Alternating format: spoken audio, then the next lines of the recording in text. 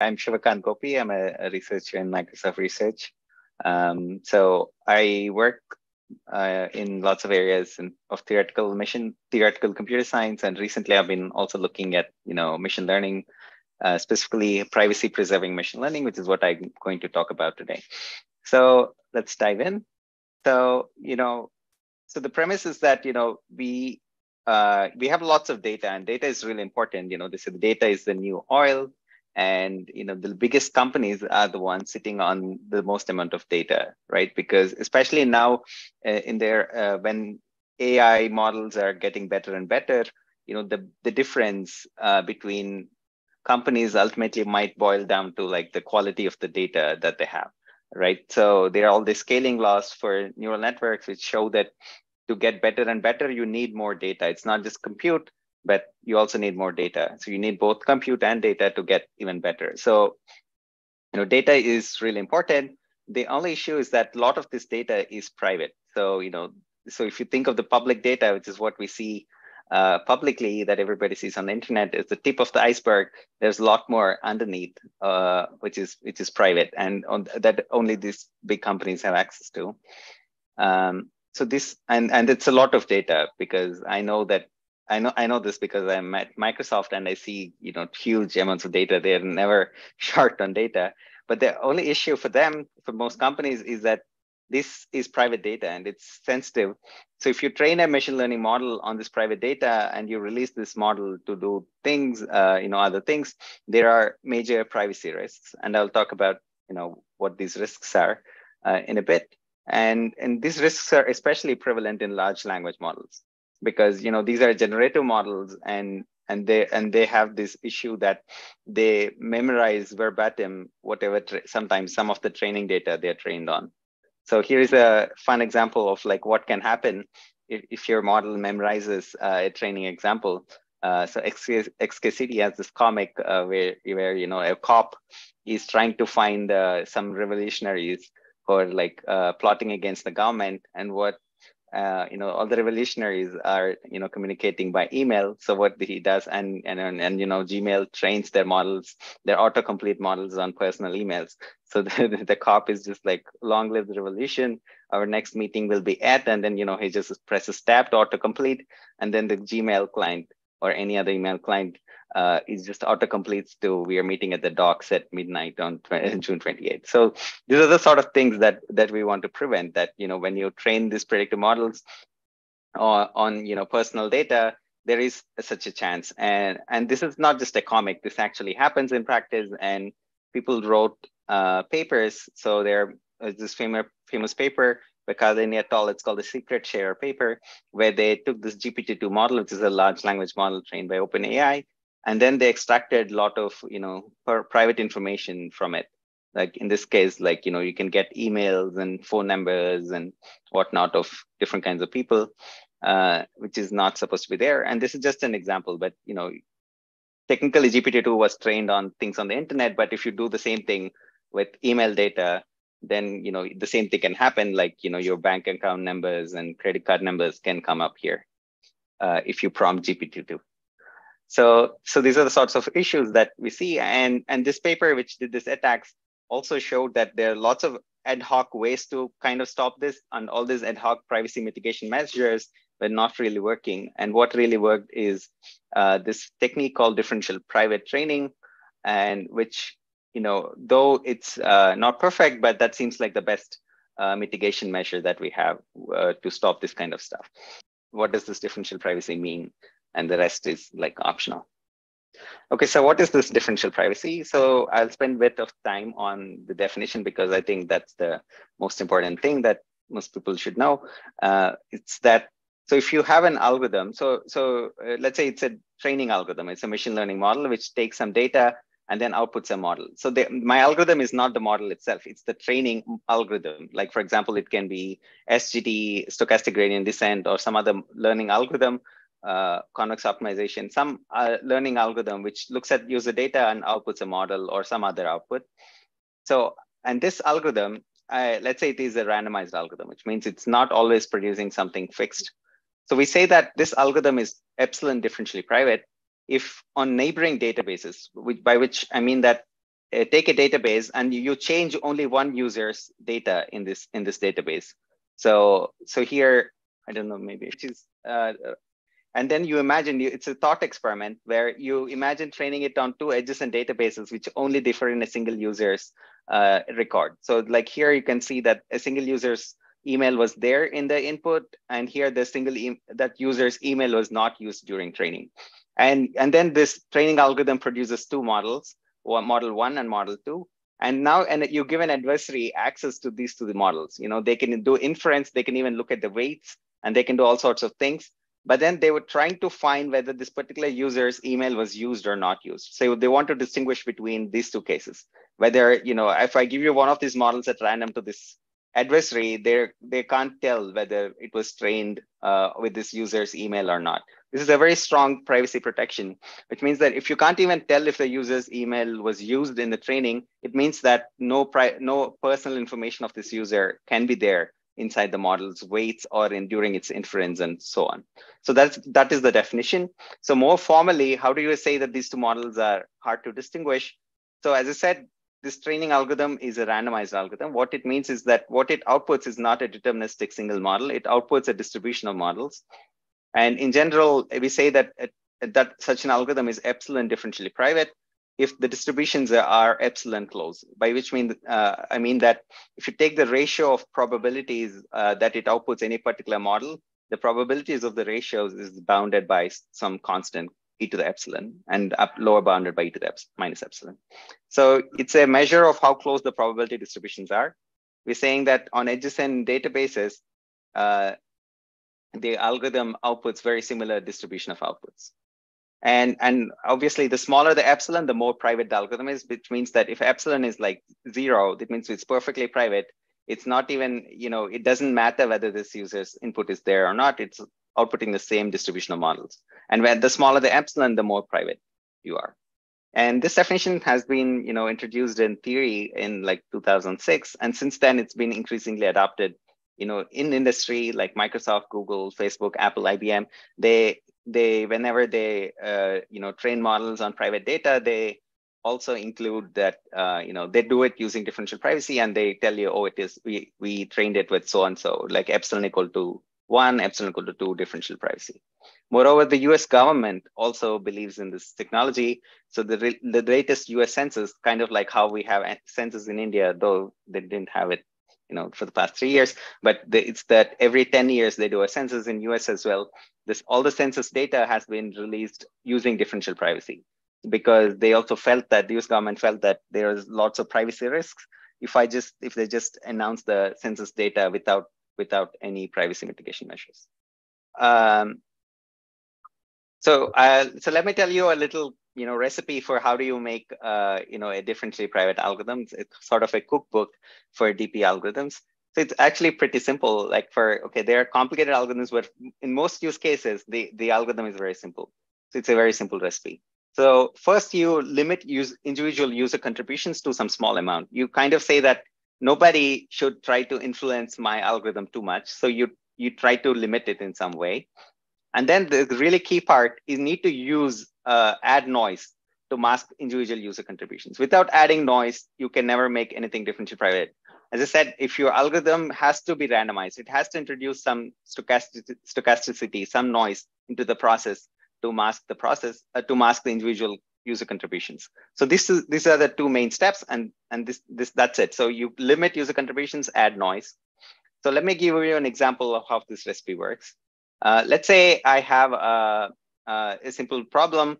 I have n people in a room, and they want to compute their average salary in a private way. So nobody wants to reveal their their personal salary, and let's assume that they have like a trusted party who they trust, so they can communicate the whole thing. All they want to know is that average salary of everyone. Okay, so and we want to do this using differential privacy. So what differential privacy does is you just compute an average, and then you add some noise. And then you also assume that each salary is bounded by some amount, let's say C. So C is the maximum salary. Nobody's earning more than let's say 1 crore per annum. And so that is your C. And then if somebody is earning more, you just truncate. So let's say these are anomalous people.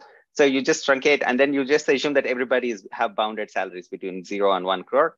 And then you just average, and you add noise, which is proportional to something called it's called a Laplace noise. So this is a particular noise distribution which comes up, which is specific to this differential privacy.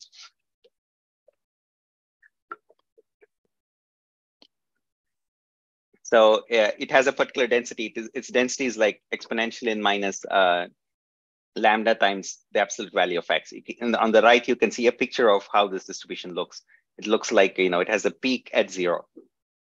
So so basically you're just computing the true average. You first limit the user contributions, compute the true average, and add a little bit of noise. So now this noise makes it really hard for me to distinguish whether find a particular user's salary. Why is that? Because even if I know everybody else's salary, let's say I know the salary of everyone except X1, so what will I then know is X1 plus X1 over N plus C over N times some Laplace noise. I can multiply it by N. So what I know is X1 plus Laplace noise, right? It's like, and then I'm adding, multiplying the Laplace noise also by C. It means that even if this user salary is 0 or C, I cannot distinguish because I'm adding noise which is proportional to the maximum amount C.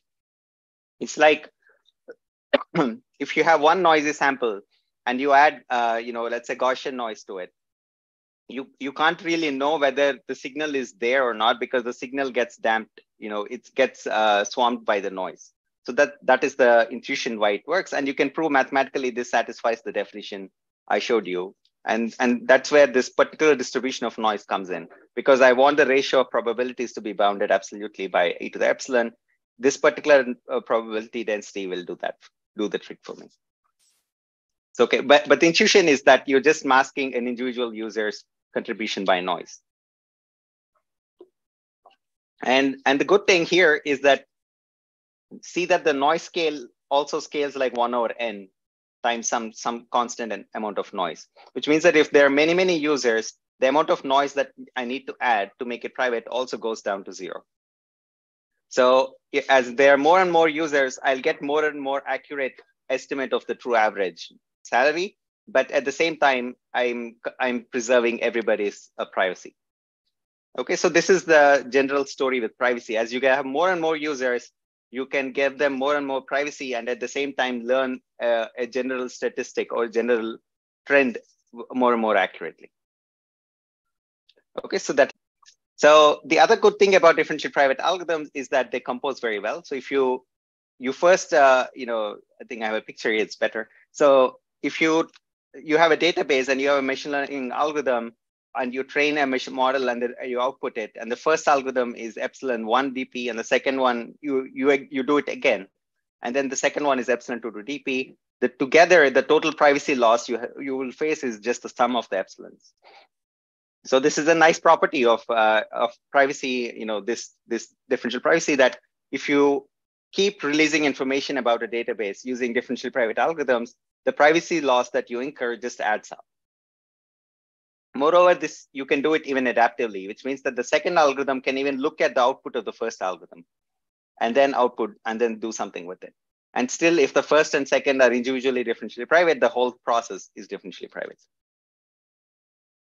Okay, and this is like, one of the nicest thing about differential privacy, that because, in general, this is what happens. It's not like you just train it once and it's over. You have lots of private data, you keep doing things with it. You train one model, you train another model, you learn something, you learn more things. So you want to understand how the total privacy loss is happening as you do the training more and more. Okay, so now let's talk about the specific context of private ML. So Akash, how much time do I have left? Yeah, I think we have about 15 minutes. Okay, great. That's a lot of time. So let's talk about private ML. So private ML, what we want to do is, what you expect. So each user is giving, some example, like let's say, let's take the example of maybe ads. So each person, you show them some ad and they click it or not, they don't click it.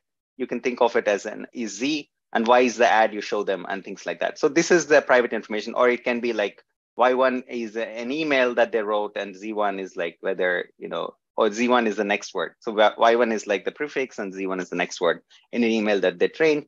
And then you want to train a machine learning algorithm which predicts Z given Y, right? So this is the standard thing. But here now you're assuming that each user is this input that you get from each user is a private information, and you want to protect this privacy of these users. And this is the general trend. Like, this is how all these tech companies collect data. They collect small amounts of data from millions and billions of users, and then they want to train a machine learning model which fits all this data that they observe across all these users. So learn a good model. Okay. So specifically, machine learning models, the most common ones are, of course, deep learning models, because that is, where the world is heading. We want to train deep learning models using differential privacy as well. And that is like the biggest open question in this whole different area of differential privacy. Like, how do you do differentially private deep learning? So we want to add, as I said, the goal is to add some noise, to the weights, in some controlled way, so that the adversary cannot tell anything about the data that it was trained on by looking at the model. Like, in particular, it can't tell whether particular user's data was used or not used by looking at the model. And in general, there's a cost to privacy. Privacy doesn't come for free. So, if you plot the accuracy versus the privacy loss, then it's, the more privacy loss you can incur, the more accurate it becomes. So this is called the privacy utility trade-off. So it's like, if you want to be really private, you have to face some loss in accuracy. But if you're okay with losing a little bit privacy, you can get more and more accuracy. And like, as epsilon tends to infinity, you get the non-private accuracy, which is like when you train a non-private machine learning model on the same data, that's the epsilon equal to infinity. So there is this trade-off. And the goal of this whole area is to, make this curve higher and higher. So, okay, so let me show you, this is the only promise this is the most technical slide of this talk, which is, how to actually make, the, training of different deep learning models differentially private. At least for the slide, I'm going to assume that you know how machine learning models are trained without privacy, which is this algorithm called stochastic gradient descent, and some variations of it like Adam and whatnot. But the basic algorithm, I hope that you know this, which is that you have many examples and you want to minimize the loss function, which is the average of the loss over all these examples. So what you do in SGD is you sample a random batch from this set of examples, and then you calculate the average gradient. So the gradients of the loss function with respect to all the samples, and you average this gradients, and you get the average gradient across this batch. And then you take a descent step in the direction of this average gradient, right? And then so you update the weights. You do a gradient descent step. So this is the usual SGD. So now we want to make it private. And we are going to use the recipe that I showed you, which is that you first have to use limit user contributions, and then you need to add noise to mask user contributions. So because each gradient is computed on a particular user sample, it means that this is private information. Like the gradient is telling you some private information about this user. So you need to limit the user's contribution. So what we will do is we'll clip the norm of the gradient to some constant C. So if the norm is too big, it means that we're getting too much information from this user and we don't want to use all this information. So we clip it to have norm at most C. So this is the clip gradient step. So for each gradient, you clip it to norm at most C. And then we do the Laplace mechanism, which is to the average gradients, you're going to add some noise. And in this case, I'm going to add Gaussian noise. So, and then I do the gradient descent step. So it's pretty simple if you think about it. This is exactly the recipe I showed you. You just clip the user contributions and then add noise. But we are doing it to the gradients now. So this is called the DPSGD algorithm. It's a famous paper in 2016 by Abadi et al. It has like thousands and thousands of citations, but it's a pretty simple algorithm, and you can prove that it is differentially private. And there are already implementations of it. Like, there is a pretty standard library called Opacus, which is built on PyTorch, which allows you to train differentially private, models using differential privacy.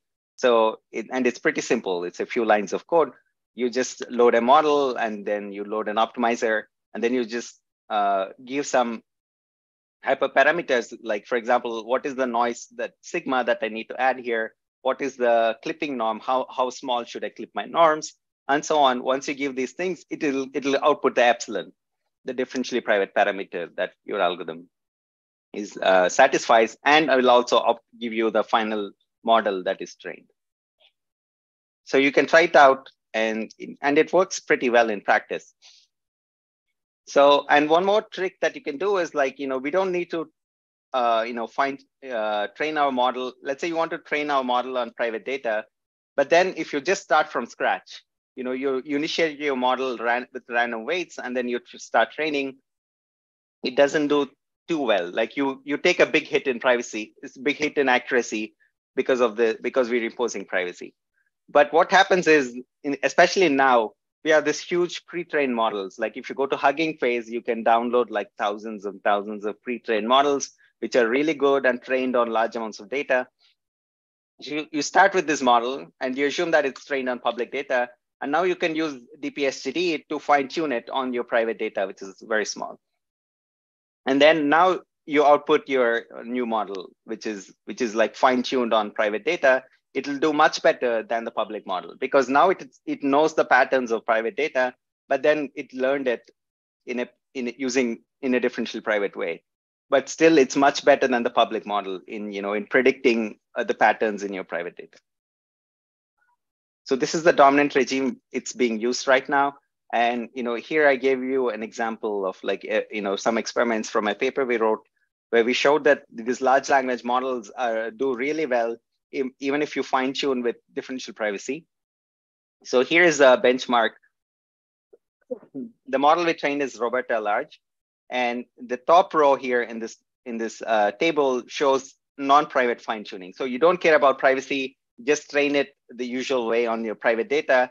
This is the accuracy you can get: 90, 96, 92, 94, 93. And if you do it with privacy, you still get pretty close. Like, instead of 90, you now get 87. Instead of 96, you get 95, and so on. But that's a reasonable cost, reasonable hit to take, because now you can actually show that this is a private way to do it. Like the final model you're getting is not going to leak any individual user's privacy.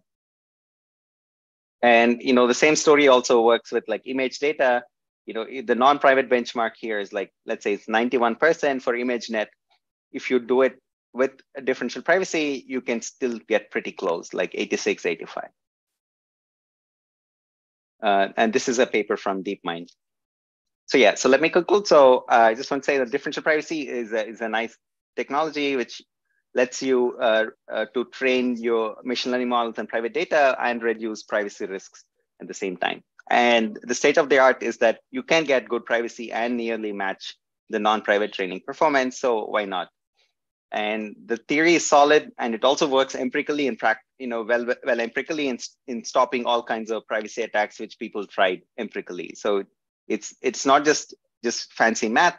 It also works well in practice in stopping all kinds of attacks. So that I'll stop. Thanks.